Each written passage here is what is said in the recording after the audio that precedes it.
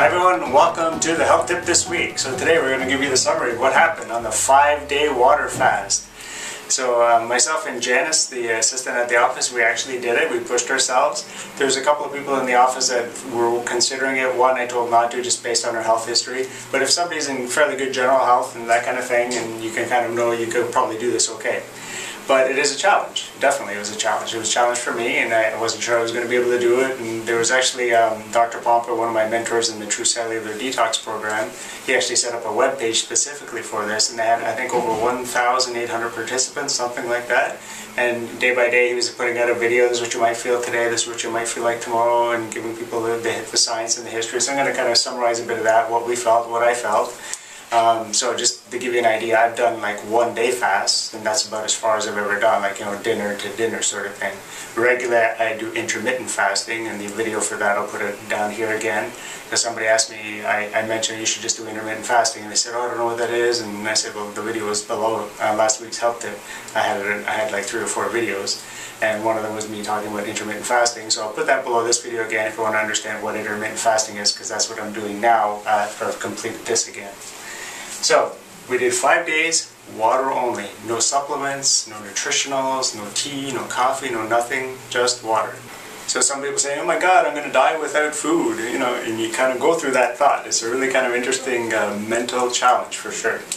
So these are a couple of different things. So just some of the benefits of why somebody will want to do this. Basically every religion, if you think about it, has it kind of built into their sort of structure that there's fast built into it kind of thing. And pretty much all of religions have these periods of time where you're not supposed to be eating or drinking, or time periods or times of the year, that kind of thing. And they just know it's a good time to kind of just rest your body because, you know, and if you go back ancestors, you know, food wasn't available. They didn't have fridges, and there wasn't like, you know, food fast food everywhere. You can't get away from it now. It's everywhere. But in the old days, if you had to go hunt for it or look for it or forage or whatever, days, weeks, could be lots of time in your life that you weren't even eating, right? So the body it would use that time to repair itself and all these kind of things, but now we just keep hammering food in. And I remember a long time ago, way back in high school, I think I read a book called Fit for Life, and I'm pretty sure it was in that book they said that digestion takes more energy than any other process in the body. Because you think about it, like just like taking, I don't know, like a Subway sandwich or whatever you're going to be eating, like to break that thing down to make your eyeball tomorrow, or some hair, or, you know, some skin cells, that whole process, just think about how much energy that would take to do that whole thing. It's a lot.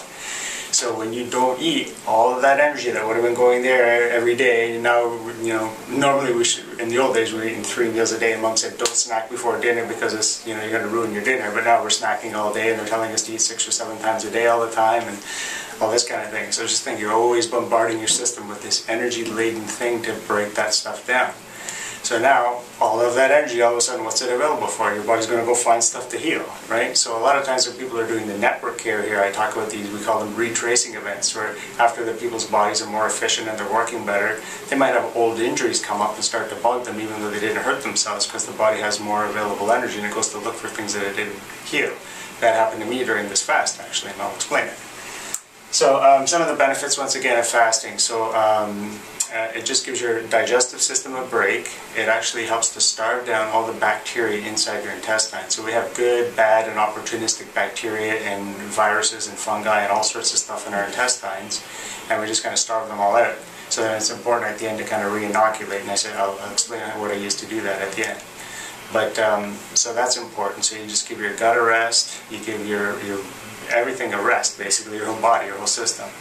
And some of the other things is, one of the big things is something called autophagy, and it happens during intermittent fast, but when you do it this long, it's really a good way to your body to do a big cleanup. So your body's made up of billions of cells, and sometimes the cells can be a little broken down, worn down, not working so good, sort of like the clunkers on the road. And this is just a good way that your body looks at all those guys and it breaks them all down. It reuses the pieces, gets rid of the pieces that don't work, reuses them. And the most important part is the mitochondria, which are the little energy packets for your cells. They start to get replenished and reworked. The old ones that need to die off, your body will make new ones and all that kind of stuff. So basically all of your cells are getting a good workover, a good makeover, and they're replenishing everything. So you're getting all the crap out of the system and you're just leaving all the good stuff, basically. And like a lot of, precancerous cells and all those kind of things, you don't give them any food, you don't give them any fuel source, they're very weak and they can just break up and die, and then there you go, you're cleaning out your body and you're kind of giving your body a break and maybe preventing some excessive growth that you don't want to be happening in your body. Stem cells, usually around the 5th day of this, the stem cells are these cells that can become anything sort of thing. And they can help your white blood cells, which are your immune system. Your body can the immune system white blood cells are sort of like fresh. And a lot of people may have like a lot of digestive things and a lot of allergies and immune problems, and their body kind of getting out of control with their immune system. A lot of those times those cells can be brought back, we call them naive. So they're just kind of saying, oh, I'm not going to overreact to anything. It's just if something's there, I'll react to it.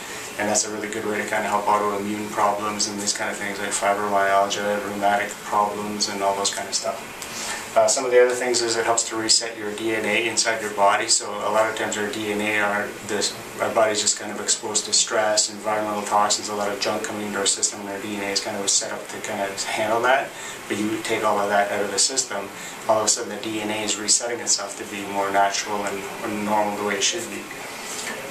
So the healing energy I talked about, and there's something called ketones, which I talk about in the intermittent fasting video, I think, too. So your body cells can either use glucose, and almost everybody's cells are all using glucose right now as the main fuel source, because you go 2 hours and you're hungry, that means you're using glucose. And your body really hasn't adapted to making fat a fuel source. But our hunter-gatherer, ancient tribes and these kind of things, they might feast a day a week and then they might go days without eating. So their body switched right over to fat, and they can run for hours chasing the prey or whatever they need to do, or nomads walking to the next area where there might be food that they could forage for and that kind of thing. So these ketones are very, very healing, and they actually help decrease inflammation in your cells and in your body, and they help to heal your brain. Ketogenic diets have been used to kind of what we call heal the brain. So a lot of people with dementias, Alzheimer's, neurodegenerative diseases, those kind of things, they all have, when they do a ketogenic shifting in their eating patterns, that helps the healing of the brain, and especially it's been used for epilepsy for many, many decades actually. So these are some of the results that happen with us. So I just put down like the titles, hunger, tired, sore, headaches, cramps, sleeping problems, weight, and ketones and glucose.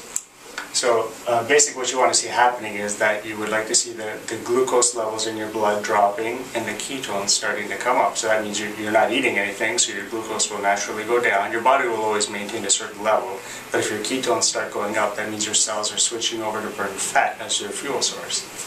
And just so everyone knows, I'm going to be totally transparent, since Halloween to, the holiday season, it was a pretty bad time for me. I was preparing treats, and even though I tried to do the ketogenic kind of treats, with nut flour and using only the monk fruit, all those kind of things, I was still trying to make Rice Krispie squares, and even though I'm using like a sprouted bean rice and sprouted rice and that kind of stuff, I still had to put the marshmallows from the health food store, but there's still sugar and all that kind of stuff, and chocolates were around, and we had to go to relatives, and just like everyone else, and the holidays, popcorn and chips and all that kind of stuff. So over the last year, I think I've gained 7 pounds actually, which is kind of rare for me, and some visceral fat too. And as you know, in my office we have that scale that measures your visceral fat. And my visceral fat was actually at 9, which is the upper limit of being okay, and that's not good for me. And so I wanted that definitely lowered. And so it was a bit of a wake-up call, so I'm glad I did this.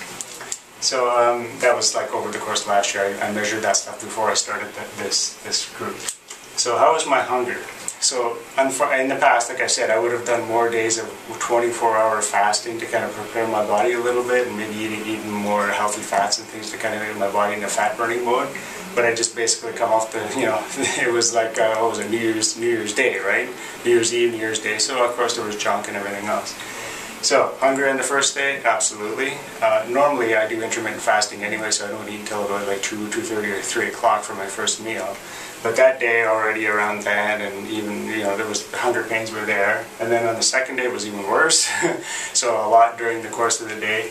This day I was at home, this day I was at the office, and it's good to be busy when you're doing this kind of thing. So, usually when I'm working with patients, if I'm busy and running around and stuff, I'm not even thinking about eating anyway.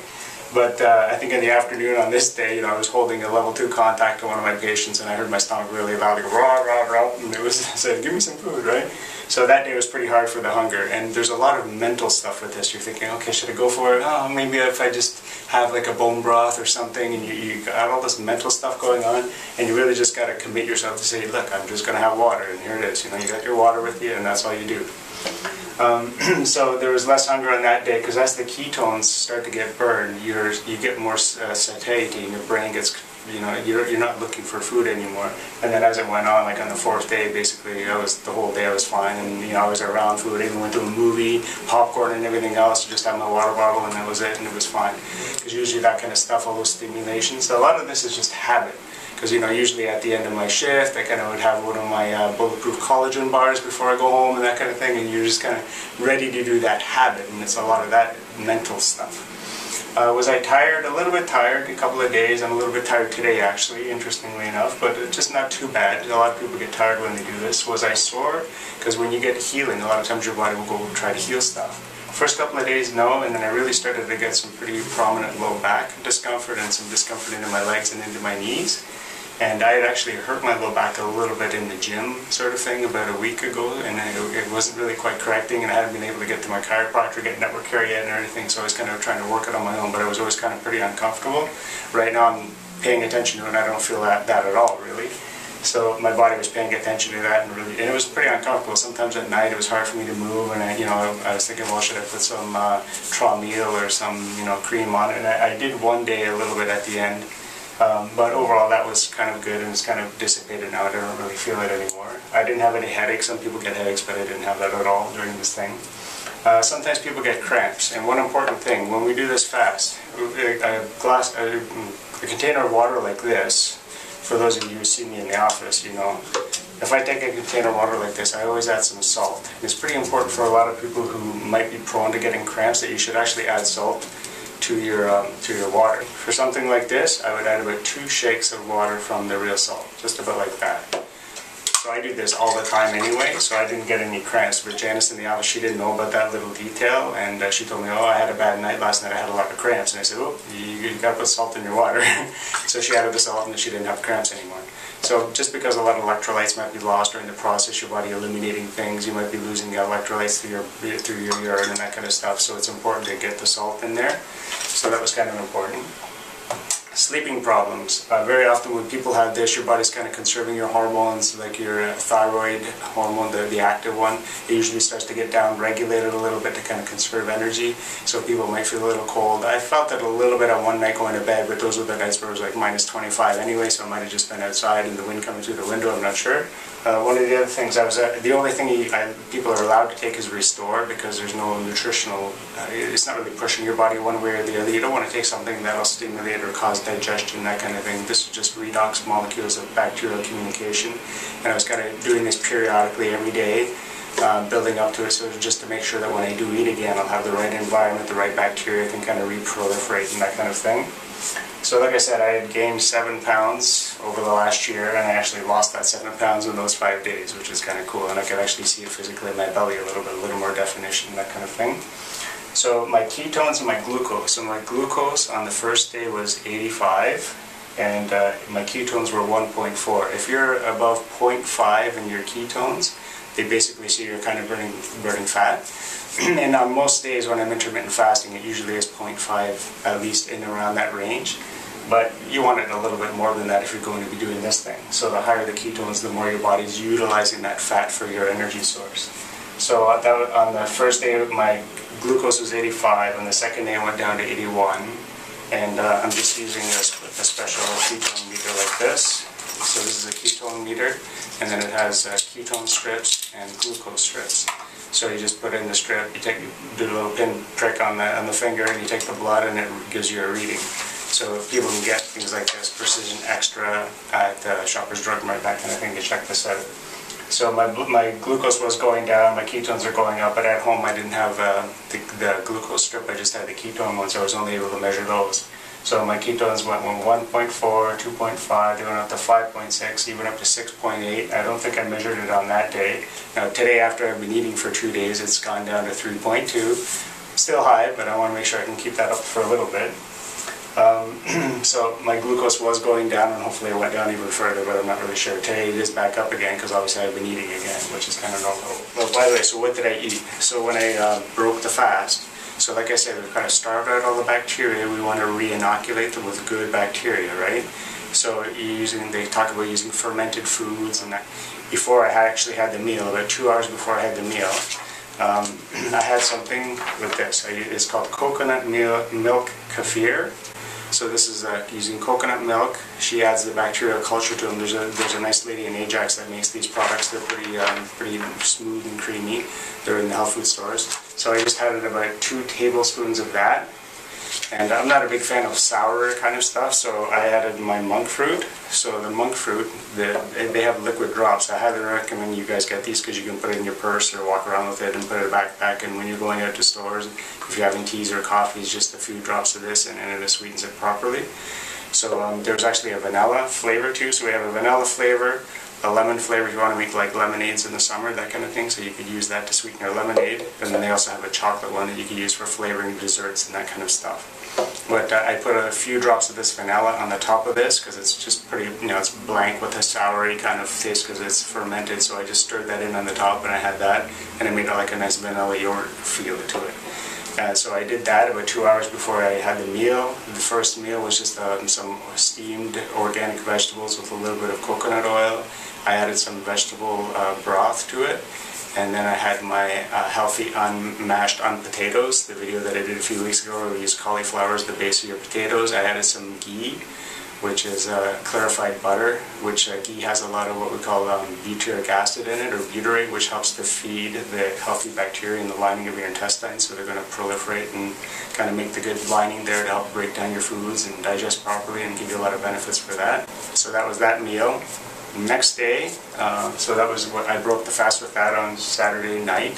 Sunday, I did intermittent fasting again, so around 2 o'clock I made a shake. So in the shake I put in spinach, kale, a bunch of greens, blended them up with some coconut milk from the jar, and some blueberries, some vegan protein powder, and half a banana.